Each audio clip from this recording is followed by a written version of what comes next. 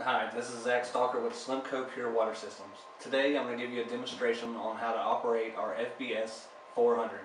So it stands for Fresh Brackish Saltwater 400. So it'll produce 400 gallons a day from a saltwater source and in excess of 700 gallons a day from a fresh brackish source. We have a 24 volt system set up to operate the unit. So I'm using two batteries with a 24 volt power supply to keep the voltage up. Okay, this is our unit. It's small, compact, weighs about 92 pounds. Some of the features are an LCD screen that monitors water temperature, TDS, and runtime of the unit. You have a pressure gauge to monitor the pressure of the unit. You have your power input connection, and you have your hose input and output connection on the side. Inside the unit,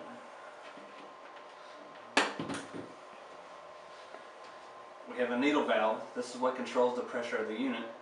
By going counterclockwise on the needle valve, you'll lower the pressure. Clockwise, you'll raise the pressure of the unit.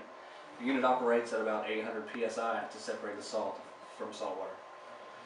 This buildup of two reverse osmosis membranes that are down the lower end of the unit, a low pressure pump and a high pressure pump. We also have ultraviolet lights, and we have sediment and carbon filters. Okay. To power the unit up, we've already got our batteries set up and ready to go. This is our power cord. We're going to take the power cord and screw it into the connection on the box.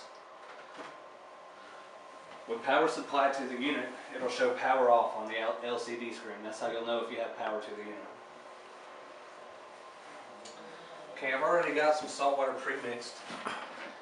I'm just using a saltwater mixture of about 30,000 parts per million. There's different salinity gauges you can use. We just got a real basic salinity gauge here, and it shows how many parts per million on a scale. Here we're right between 28 and 30 parts per million. That's about 30,000 parts per million. Okay, we're going to connect our hoses to the unit. On the side we have it labeled feed, dirty, and clean. Feed is going to be your green hose.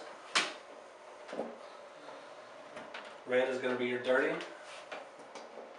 or concentrate, and blue is going to be your clean or pure water.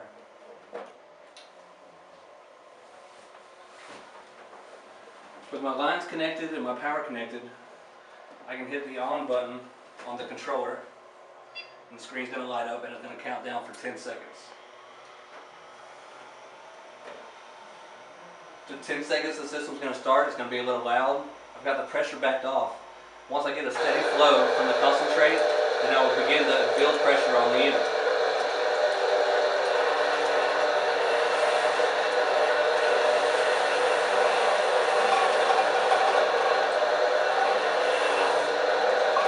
With a good steady flow on the concentrate side, I can begin to add pressure to the pure.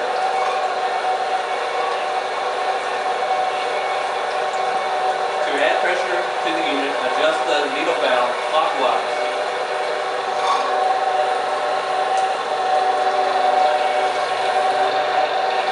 Monitor the pressure by the pressure gauge. We want to run about 800 psi.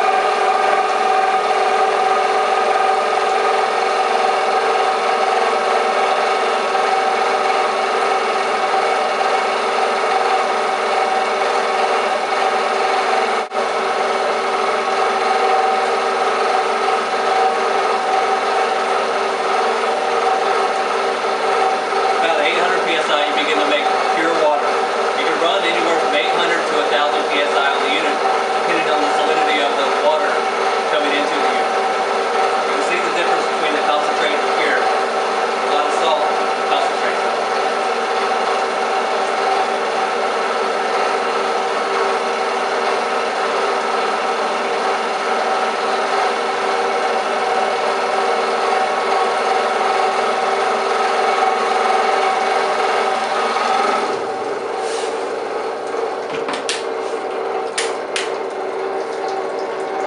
Operating, you can close the unit, cut down on the noise. You want to just monitor the pressure, make sure you don't get too much above 1,000 psi.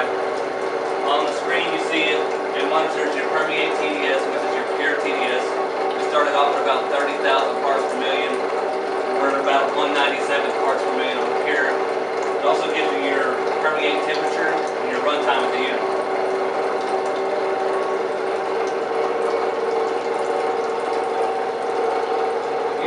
run for about an hour and a half just on batteries alone, but with a power supply, this thing will run 24 hours a day.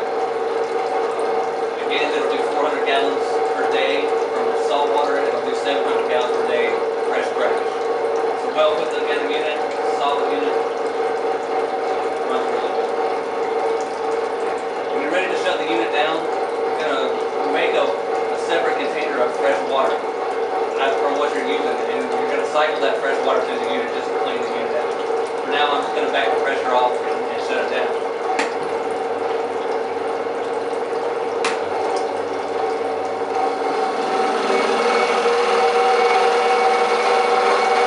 Turn the lid about counterclockwise. It's going to release the pressure, let it run for a second to kind of clear it out, and then